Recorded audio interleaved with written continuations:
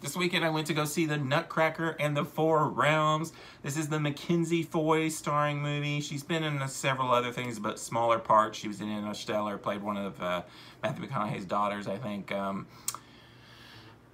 And I guess Keira Knightley could star in this. Morgan Freeman's on the poster. He's in the movie for like 5 minutes. Let's just get this out of the way right now. This movie is not good. It's quite bad. It was hard to sit through. When we got home, we had to watch a good Disney movie because it was just even thinking about it and doing this review. It's not one of the movies like I could make fun of and have a good time reviewing. It was just boring. It was so boring, but I'll give it my best go. Basically, Mackenzie Foy's character, her mother is dead, and I guess she died a year ago is what it seemed like.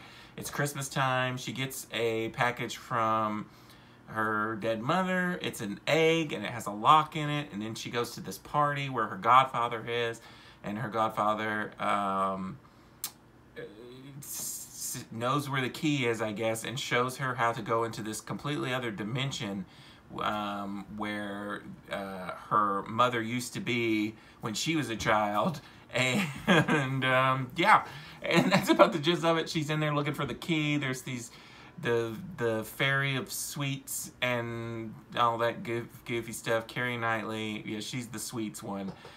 And it was all over the place. It had like a little bit of like an Alice in Wonderland feel to it, or Narnia kind of feel to it, but not in a good way. And it just dragged and dragged and dragged, and it was so boring. And I didn't know this at the time, but when I was reading about it later on, apparently this movie had a lot of issues during production, and they brought in Joe Johnston to come in and kind of add some action-y scenes, and you can definitely tell because it just all of a sudden becomes an action movie at points.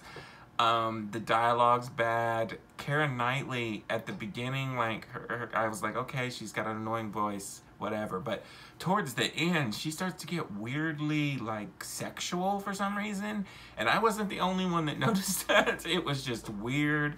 The dialogue, like I said, it's bad. It's all over the place.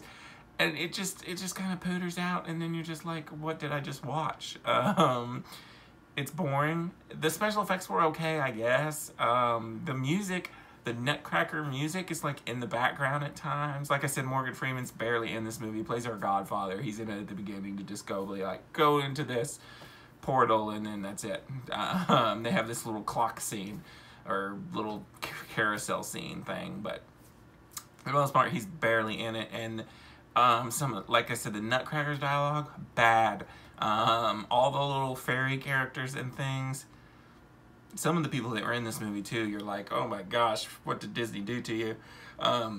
But speaking of Disney, it is weird how sometimes Disney can make some truly atrocious bombs of a movie. I mean, A Wrinkle in Time, I feel like had better production values than this movie, but they're both on the same level. I mean, these two movies will probably be at my worst of the year list.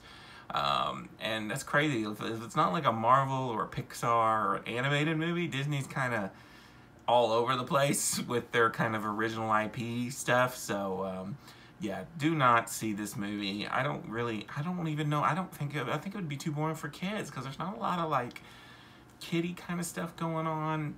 Everybody I went and saw with it said it was crap, so I wouldn't recommend it. And we're getting a bunch of cool, like Grinch is getting ready to come out. We're getting Wreck-It Ralph, you know. I just feel like there's going to be more family films to go see, and I think Disney knew this, and that's why they put it out the week after Halloween, and it's just going to disappear. So, Nutcracker and the Four Realms, I guess I'm going to give it a 1 star. Just because, I mean, it looked alright, and I guess Mackenzie Foy was okay. Other than that, I don't know what the point of this movie was. So yeah, 1 out of 5. Until next time, this is Rainy Cage. Peace out.